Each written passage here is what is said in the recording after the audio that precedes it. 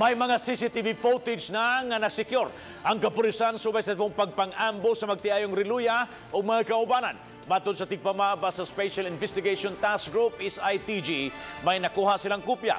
Gikan mismo sa dapit o sa ruta nga gagian kagahapon, gihimo sab ang reenactment sa crime scene nga nakita sa SITG nga makatabang aron masuta kung unsa gyud ang maong mahitabo. Subay kini sa statement sa mga saksi nila sa maong insidente.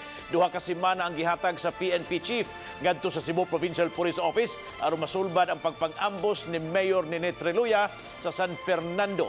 Sa insidente, patay ang iyang bana sa mayor nga si ABC President Ricardo Nonoy Reluya ug duha pa ka mga kaubanan.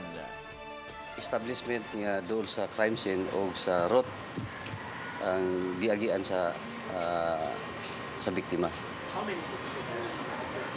Dagan ato nakuha ang mga CCTV footage, so managi develop na to karon sa atong mga investigator.